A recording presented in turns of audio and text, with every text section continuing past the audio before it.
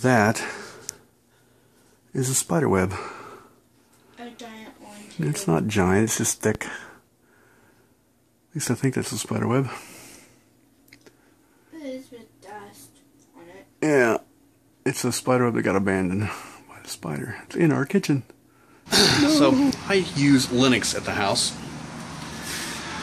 And there's a couple things I've noticed about Linux. Linux is cool for a lot of reasons. Number one, it doesn't cost anything for normal people to use. The licensing agreements actually say this. You can use it for your company, you can use it for pretty much whatever you want. If certain distributions have different licensing agreements, so you have to be careful of that. But basically it's free. And it's free not only to just use at home, but you can use it for all kinds of cool shit. So I really like it.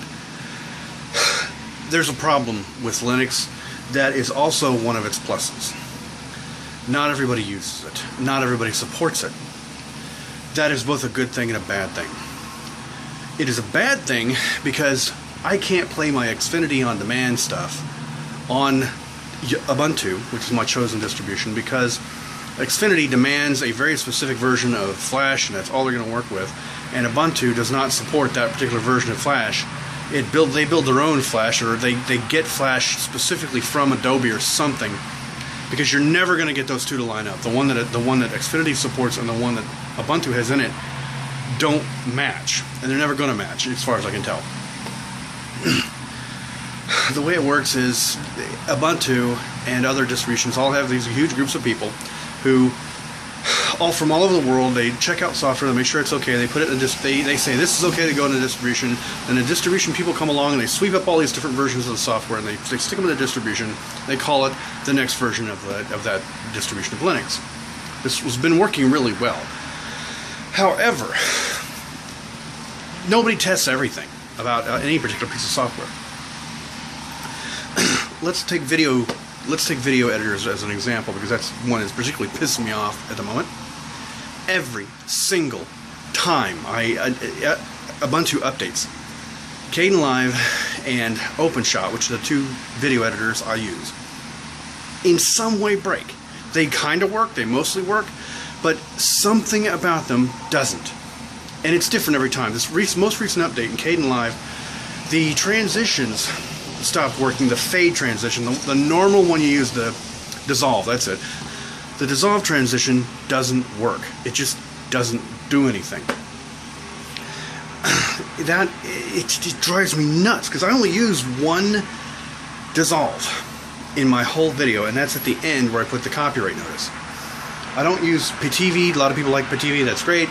It doesn't integrate text, and I know the other ones don't really integrate it either, but they make it look like it's part of the program. Even though really you're using other programs to make the text, it hides that fact, and I really like the fact that it hides it and just uses defaults, and I don't care. I just want to say, here's my text, stick it in here and make it look good. I don't want to have to jack with it. And OpenShot and Kdenlive allow you to do this. OpenShot actually allows you to open a 3D rendering package, if you want to, called Blender, and really just do a crazy stuff in it. It's awesome. You know what? I don't do that. I don't care. So I don't do it. I like having the option. But the little shit breaks. Just from here to there, just little stuff breaks every time you upgrade. It drives me nuts. And I can't watch my Xfinity videos in Linux. A lot of people use Linux worldwide, but it's not really powerful for the desktop. That's good and bad. The good part of that, the fact that so few people use it for the desktop, is because people don't write viruses for it. And other malware and stuff. Typically, a lot of times it will not work in Linux. So you use Linux and you just know that 99.9% of all the malware stuff out there is for Windows. Occasionally for the Mac, and rarely does it do anything in Linux, unless it just Linux is so compatible with whatever method that they use to bring you this malware or virus or whatever, that it just happens to work in Linux.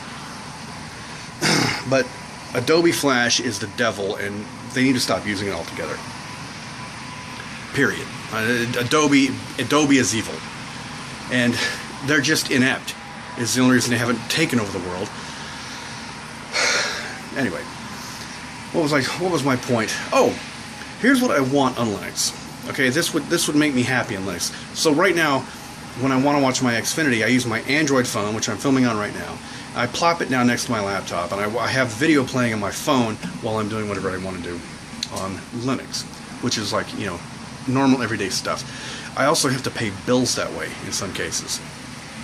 I can pay some bills.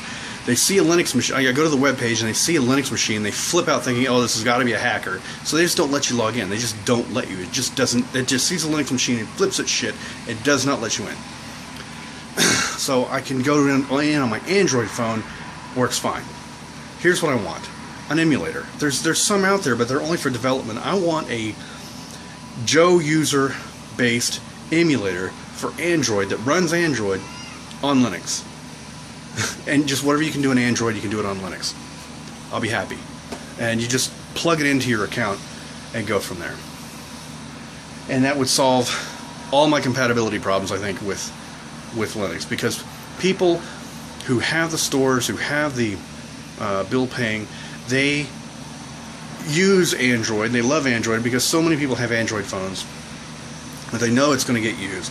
So they dump the time and effort and testing into it and that sort of thing. That's great.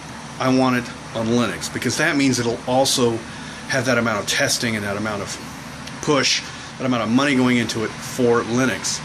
And that'll make me happy. And I can turn it off when I don't want it, turn it on when I do want it. That'll be great. Just the development kits aren't going to work for me. I need something that's dumbed down for idiots like me. Anyway, I guess that's all I had to say.